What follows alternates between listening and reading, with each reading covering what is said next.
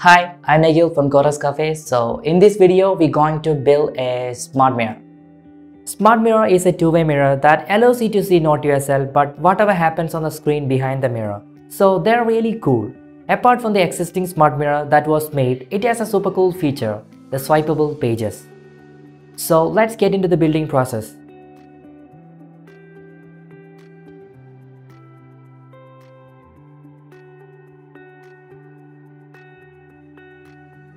For the rigid construction of the mirror frame, we are using an 18mm MDF board. Otherwise, it cannot hold such a large monitor and there is a chance of collapse. We can cut the wood to the required length by taking proper measurements. Here we use the jigsaw for cutting the wood. It is the only power tool with me. You can also use the table saw or circular saw instead. For long straight cuts with the jigsaw, use straight edge or guides. To get a smoother finish on cutting, use a blade that is designed to cut metal. For the front frame, we are going for miter cuts, so we can roughly mark the positions and cut down the wood. Miter joints can give a nice and clean appearance to the frame. We assemble the frame by adding some synthetic resin adhesives which will take a long time to cure. For creating more inward pressure, we have used right angle clamps and left it over tonight. Don't give excess clamp pressure which may lead to poor binding. Here is what it looks like.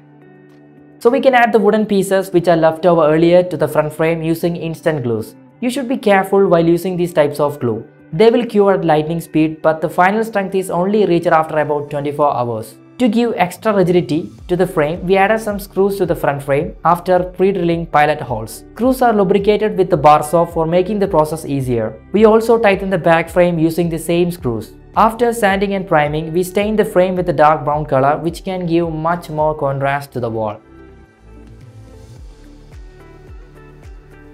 So we have our two-way glass right here from the local store. We have bought it for around $2 and it's very cheap. This is a sample piece of a two-way mirror. It works on the principle of light intensity. As you can see, if the light intensity is same on the both sides of the glass, the mirror will act like a normal piece of glass. You can see my hands moving. When we place the mirror on this black sheet, the light is bright on one side and much darker on the other. Then the glass will look like a mirror to the people on the brightest side. I am on the brighter side, you can see the reflection. Now we can put the mirror in. There exists some tiny space between the mirror and the frame. We covered it with hot glue.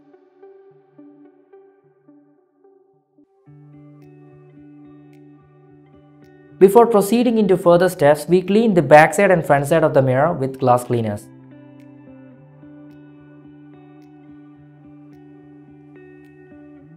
Oh, we forgot to drill a notch for the camera module, which is a key component in gusset detection. Then we restain the frame. For putting the monitor behind the mirror, we need to remove the stand of the monitor. Then we carefully inserted the monitor. Using a Raspberry Pi is an easy way to make a smart mirror, as they are open source and very versatile. We have already configured our Raspberry Pi 4. Here, the monitor only supports VGA cable. Already we have a micro HDMI to HDMI cable, so we arranged an HDMI to VGA converter. Now we can display our Raspberry Pi with the monitor. So we secured the Raspberry Pi on the monitor with the double-sided tapes and connected all the cables. We also attached the camera module and wired it to the Raspberry Pi. There will be two power cables coming out from the mirror. One is for the monitor and another is for Raspberry Pi. To secure the monitor in position, we added a wooden blocks to the back of the frame. Then we booted up the Raspberry Pi. We're gonna use an open source app called Magic Mirror, which is a program that is specifically designed for this purpose. Apart from the basic widgets, carousel, key bindings and COVID-19 are the third-party modules used in this project. Hand tracking AI based on MediaPipe is used for swiping between the pages. Install MediaPipe and its dependencies and use a Python code to make sure it's working flawlessly. Now let us see the smart mirror in action.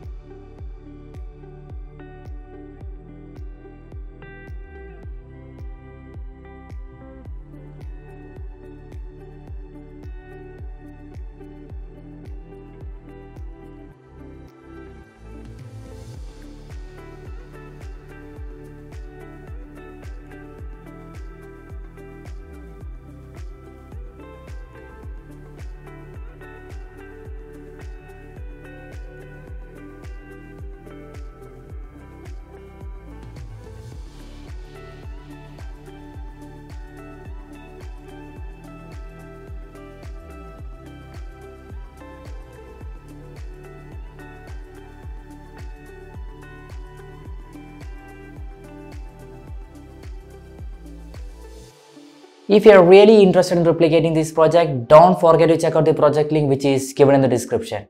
You can also grab the code from there. So see you in the next video. Till then, stay tuned.